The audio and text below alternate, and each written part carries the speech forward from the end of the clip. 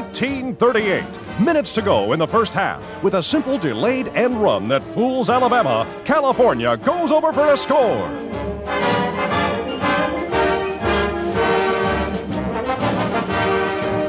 Alabama's famed passing prowess is missing today. Herc Mosley throws plenty, but few of them click. Chapman snares this one for California.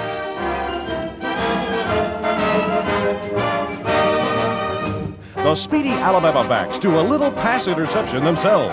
Voltari's pass is taken by Cochran, the Tide's alert quarter, to turn the tide of the battle once again.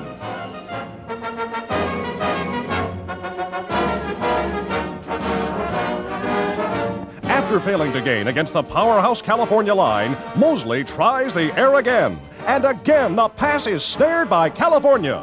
Voltari this time.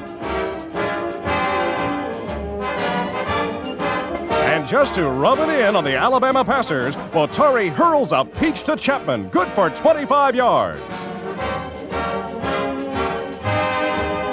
The third period touchdown parade of the Golden Bears sees Chapman. Inconsistent ground-gaining rushes. Too much power for Alabama. And finally, Voltari goes over for a second California touchdown on the very same play that fooled him the first time. California is avenged. And how?